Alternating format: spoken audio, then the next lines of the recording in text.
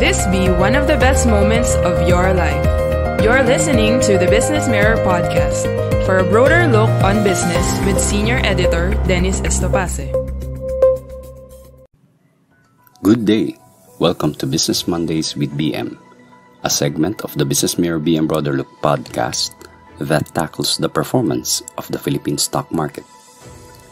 The Business Mondays with BM podcast is based on the stock market outlook story, today for January 18 to 22, by Business Mirror reporter VG Kabuag and comes out every Monday. For the text version online, please go to the Business Mirror website and search for Stock Market Outlook. For the print edition, please go to the company section of the Business Mirror newspaper. Let's get on with the story. Share prices fell last week as investors were more cautious due to issues hounding government's importation of coronavirus vaccines and also on growing fears that a stricter lockdown may be implemented to contain the spread of the new COVID-19 variant that has reportedly entered the country. The benchmark Philippine Stock Exchange Index dived 51.42 points to close at 7,238.46 points. The Philippine Stock Exchange Index started the week up. However, it started to decline on Tuesday after failing to break the 7,300 resistance level. The index then continued to move sideways until the end of the week, as investors took a wait-and-see attitude until economic activity can justify current blue-chip valuations before buying any higher. Christopher Mangun, research head at AAA Securities Incorporated, said that volatility on blue chips continued to die down, with investors focusing on highly volatile and speculative third-liners. Mangun said there were expectations of a sell-down after reports came out that the new COVID-19 variant was detected from a traveler that recently returned to the country. However, Mangun said this was not the case as most investors have already factored in the possibility of this happening. Foreign investors remained net sellers at 216.18 million pesos, while average value of trade reached 9.95 billion pesos. A working paper by the ASEAN Plus 3 Macroeconomic Research Office, or AMRO, said that the emerging market economies of Indonesia, the Philippines, Thailand, and Vietnam have not seen their stock market indices recover to around the February level at end September last year. The AMRO paper said all these markets first had a rapid plunge from mid-February to late March, similar to the United States market.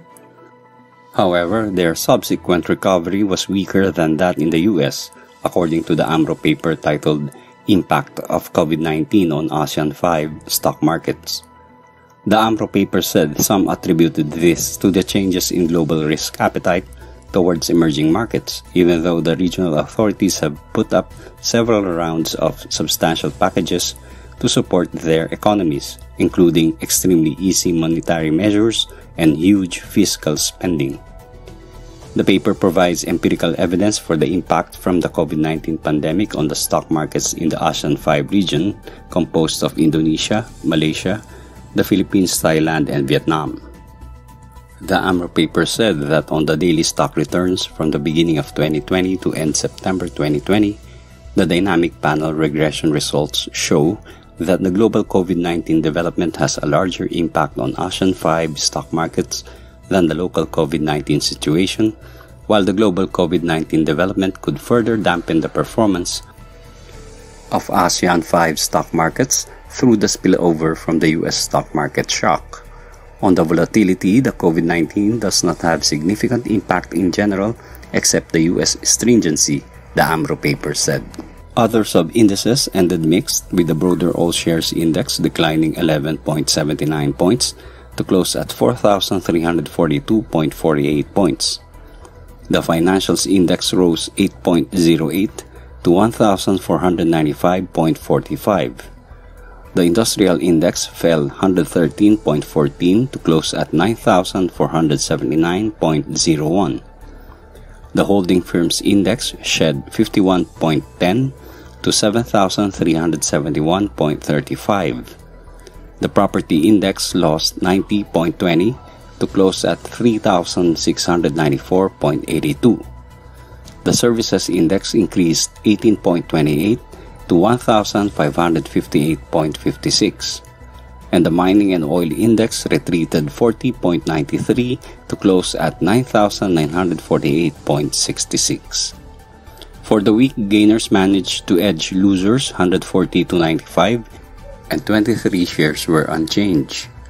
The top gainers were Basic Energy Corporation, Metro Alliance Holdings and Equities Corporation A and B shares, TKC Metals Corporation, Premier Horizon Alliance Corporation, Millennium Global Holdings Incorporated, and Trans-Pacific Broadband Group International Incorporated.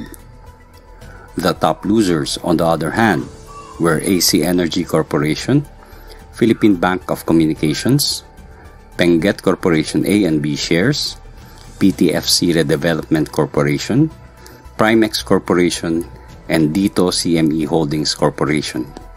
This week, share prices may move sideways to a decline as pandemic worries heighten with a new COVID-19 variant confirmed to have been already in the country. This report could fan fears of another hard lockdown in key cities.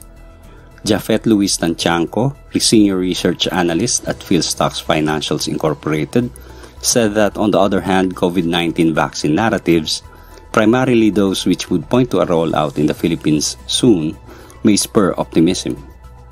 Tanchanco said investors may also look towards the upcoming foreign trade data of the Philippines for clues on the local economy's condition relative to its trading partners. According to Tanchanco, the Philippine Stock Exchange Index may test its 7,150 to 7,200 support range. If it falls below this, its next support is at 6,900, Tanchanco said. The local market's current resistance is at the 7,400 to 7,500 range, Tanchanco added. Meanwhile, Mangun said investors are comfortable with current blue-chip valuations but are hesitant to buy any higher until more signs of economic recovery come to light. The trade data for the month of December and gross domestic product figures for the fourth quarter are scheduled to be announced this week.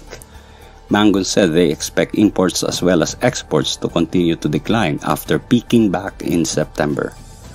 Mangun added they also expect gross domestic product growth to remain negative, coming in between negative 7% to negative 8% year-on-year for the fourth quarter, which would amount to a 9% contraction to a 10% contraction for the full year of 2020. Mangun said they believe that this contraction, if already priced in by the market, however, could still lead to a pickup in selling. For the stock picks, broker Regina Capital and Development Corporation gave a buy rating on the stock of All Home Corporation after the company quickly recovered from the devastating effects of the lockdown. While the pandemic hammered down on the sales of All Home Corporation during the height of the country's community quarantines in 2020, the rebound thereafter quickly brought the firm back to pre-pandemic levels, Regina Capital said. The broker said it expects positive sales and earnings for the company this year, possibly even a double-digit same-store sales growth due to the low base effect of last year's weakness and the well-positioned store network. Regina Capital gave a 12-month target price on the stock at 11 pesos and 20 centavos per share. The shares of All Home Corporation closed at 9 pesos and 15 centavos apiece on Friday. Meanwhile, Regina Capital advised to take profits on the stock of Globe Telecom Incorporated after its share price hit its 4-month high last week, as its indicators have just started to turn bullish. Do note, however, that momentum is starting to weaken, the broker said. Regina Capital said that all signs point to a possible pullback, but consolidation at a higher range is likely. A new support could possibly form at 2,050 pesos, the broker said. The shares of Globe Telecom Incorporated closed last week at 2,100 pesos apiece. And now for the weather. Government weathermen forecast that except for Visayas and Mindanao and parts of northern Luzon, the country will have generally fair weather apart from light rains or localized thunderstorms today until tomorrow. Throughout January 20 to January 22, the whole country will experience partly cloudy to cloudy skies with isolated rain showers, according to the Philippine Atmospheric, Geophysical, and Astronomical Services Administration or PAGASA. Thank you for listening to the Business Mirror podcast. For a broader look on business, follow us on Facebook and Twitter at Business Mirror. Until next time.